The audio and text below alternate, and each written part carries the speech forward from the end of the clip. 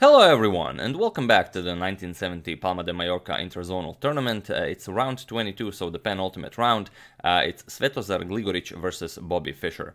Now, it's been a wild tournament so far, only 2 more rounds to go, and after, having a couple of winning streaks and a couple of tough breaks, Fischer is now again on a winning streak. He defeated 5 of his previous opponents, and now he faces the strongest Yugoslavian grandmaster, Svetozar Gligoric, which will be definitely a very interesting game too, as again Fischer will go for the Benoni. But before we head into that, we do have a nice photo challenge, so best of luck to everyone.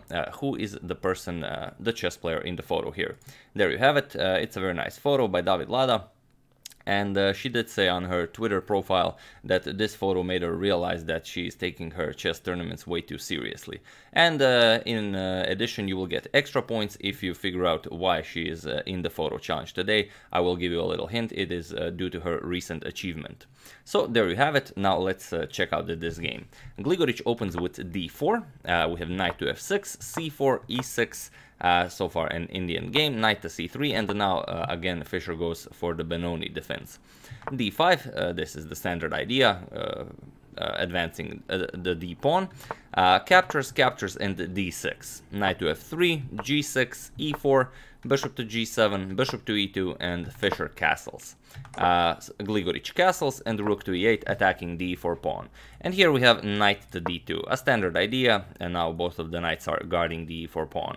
Knight b to d7, preparing to bring the knight into the center via knight e5, a4, always a useful move against the Benoni to prevent any future expansions on the queen side, knight to e5, and this knight to e5 move is always very interesting if you're a Benoni player, because of course you have to wonder, can white push f4? If white can push f4, then there's no good reason to actually play knight e5. But here, and it's a pretty standard position for the Benoni, so you should probably know that it's okay to play knight to e5, because if you push f4 here, then knight to g4 will be a very nice move for black.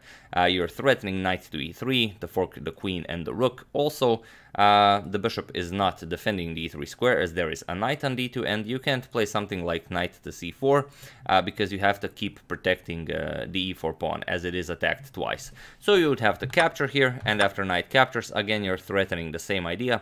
Okay, now white can go something like knight f3, but then black can go f5, and black achieved pretty much everything black hopes for when playing the Benoni defense. After captures, it's a wonderful position to play for black. So after knight to e5, we have queen to c2. Gligoric adds additional protection to the e4 pawn, and now f4 will definitely be an idea. So Fischer stops it, g5. A peculiar move, but it seems to be working in this position. Knight to f3. Fischer captures, knight captures on f3, bishop captures on f3, and now h6. A bold expansion on the queen side from Fischer, saying that this is perfectly fine. Bishop to d2, simply continuing development, a6, and now bishop back to e2.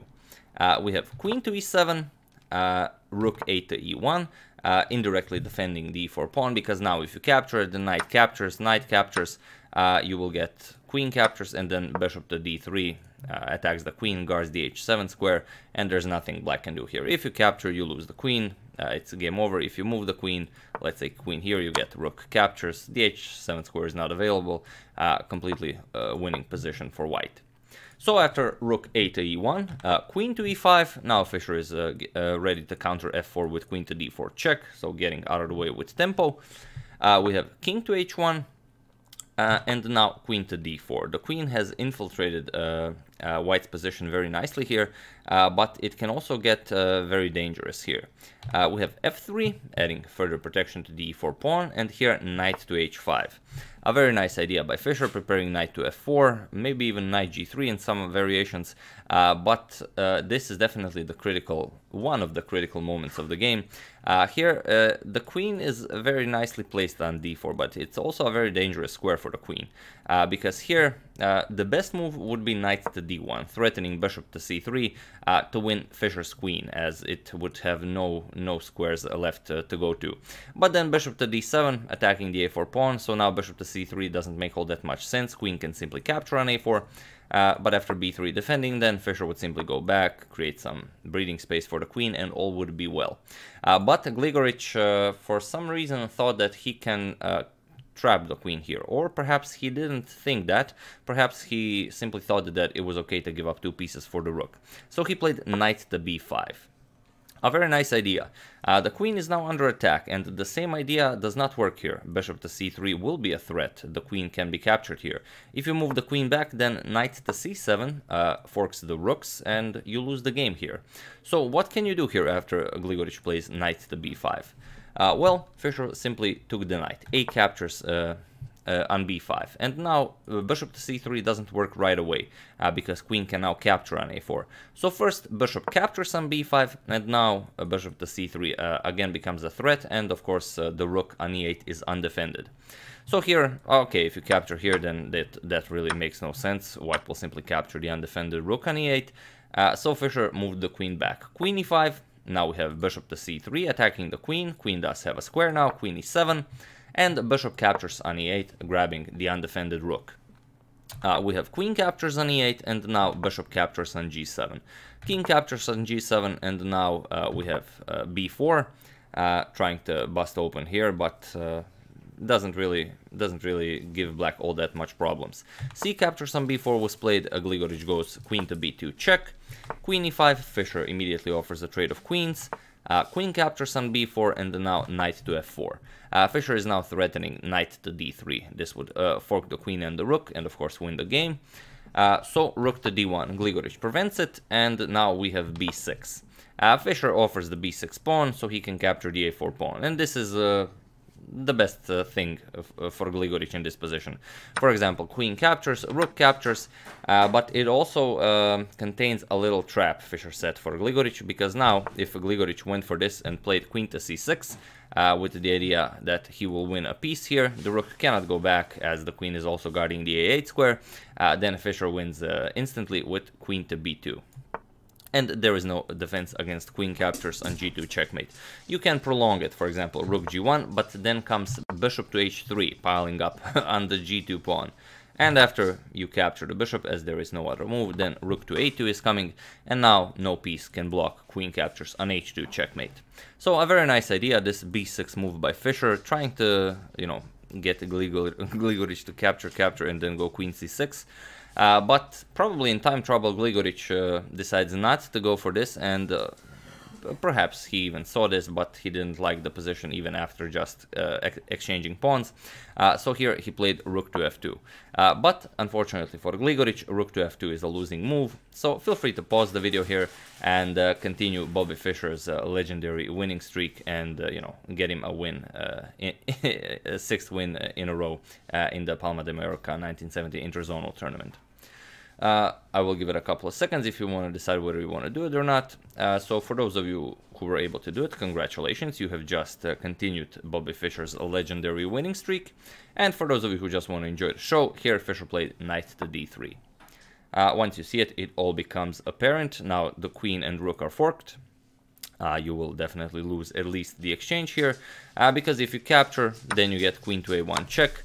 And the king has nowhere to go. And however you try and block this, you can see that no piece can guard the other piece, and vice versa. So after you give up all of your pieces, it will, in the end, be checkmate. So after knight to d3, Gligoric captured on b6. We have knight captures with check, queen captures, and now rook captures on a4. And this is now completely resignable. Gligoric is up a whole bishop. Fischer is up a whole bishop. Gligoric has a pawn for a piece. So you can easily resign the game here. But, you know, I guess it's better that, you know, history remembers this game, that you know, you lost to Bobby Fischer in 37 moves than in 30 moves, I guess.